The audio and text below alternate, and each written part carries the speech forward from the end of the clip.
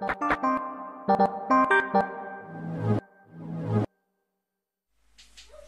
and welcome. This is going to be a quick little video. I hope to go over this sort of thing more in depth in the future, but this is a quick demonstration and explanation. So here we have three little boxes, but just consider these as different parts of a page that you want on different tabs, and these buttons will control what tabs are shown at a time. Right now they don't do anything. I can click on each one of these, nothing happens, and you can see all three. So what we want to do is we want to load the page, show only one of these at a time, one of these sections, and then have those buttons flip through those sections depending on which one you click. So real quick, this is the code for this. It's very simple. I threw it together real quick. I am going to be using Bootstrap and jQuery just to make things Bootstrap to make things look nice, and jQuery because that's what I'm used to working with. But of course, everything done in jQuery can be done in plain JavaScript if that's what you prefer. It's just not how I'm going to be doing it. So if you look real quick here, here are our sections. I give them each an individual ID of either sec1, sec2, or sec3. Of course, you can call them whatever you would like. And then each one has a class. The container class is just part of Bootstrap, but I also gave them a class of section. So what we can do now, if we go back to our web browser here and open up our console here, I can say in here, $, parentheses, quotation marks, dot means class. And I can say anything with a class of section, of course you gotta spell things properly, section, I can say dot hide. And that will hide all of them. Now again, they each have their own individual IDs, so I can give them the IDs. So again, $ inside parentheses, or parentheses and quotation marks here, pound, $, hashtag, whatever you want to call it, means ID. And I'll say like section 1, I can say dot show, and it will show section 1. If I say show section 2, it will show section 2. And again, hiding anything with the class will hide all of them. So what we can do is we can say hide them all, and then real quick after that, we can say section 1 dot show. So what's going to happen is it's going to hide all of them real quick and then show whichever one I tell it to. But it's going to happen so quick you're not going to see that. So there we go. We're showing section 1. And now I can say section 2. So it's going to hide them all, whatever's visible, and then show section 2. And so all we have to do now is program our buttons up here to do exactly that. Now we don't want to write a function for each one of the buttons. As a general rule in programming, if you're going to type something, some code, you should never type it more than once. If you're going to use it more than once, then it should be in a function of some sort that is called. So what we're going to do up here is for each one of these buttons, let's go ahead and give it an attribute. An attribute for these objects are things like href or class or ID or name. Those are standard ones, but you can make any attribute you want. So I'm going to create an attribute here. And what I'm going to do is I'm just going to real quick say, here I'm going to say sec equals, and for this one I'm going to say sec1. And I should have put a space in there. But I'm going to call them section 1, section 2, and section 3, which will correspond with, so this is section 1, it will correspond with the ID of this. Section 2, ID of this one, section 3, ID of this one. So that way, we know when we press a button, the function can look at that and correlate it to the tab that we want, or in this case, the div tag that we want.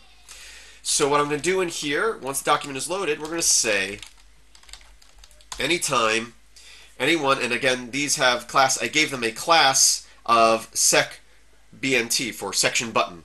So I can say secBNT. So anytime one of those is clicked, we're going to run this function. And what are we going to do in here? As we said, we want to, first thing we want to do is find everything with a class of section and hide it. So again, if we restart our page now, if I click any one of these, they're all going to disappear. So far, so good. Now we want to get this attribute here of sec. So what we can say is we'll create a variable, we'll call it var sec equals, and then we'll say inside $ parentheses, no quotation marks, this dot for attribute, and in here we'll say sec. So it's saying, look at this, which is the button that's being clicked. Look at its attribute of sec and set our variable in this function sec equal to that. We can check that by saying console log and sec with no quotation marks there. because it's a variable, not a string. Well, I guess it's a string variable. But so now when I click one of these, they should all disappear, but we'd also see down in our console here which button is being clicked and what section it's correlating to. We can get rid of our console log now because we've already checked it, and what I can do is, just like before, we can say pound for the ID, but then outside the quotations plus sec, which is going to be this variable right here, which is the sec attribute for that button. And again, I'm calling it sec, short for section. You can call it whatever you want. I can say dot show. So now I save that, I rerun this, we see all our sections. Now I can see section 1, section 2, section 3. And I have these little boxes, but it can be a whole page worth of stuff. For example, I can come in here and I'll just copy this twice or 3 times. How about that? So now we have section 1 is these 3, section 2, section 3. So again, it could be tables, it could be pictures, it could be cells, it could be whatever you want. But the only thing we have now is that all the sections show up when we refresh the page. We don't necessarily want that. Let's go ahead and close our developers console there. So all we're going to do is up here is we're going to say when the document's ready, when the document loads, we will say hide all of them, and then we will show whichever one we want by default, which could be section 1 or it could be section 2, whichever section we want. Let's say we want section 2 by default.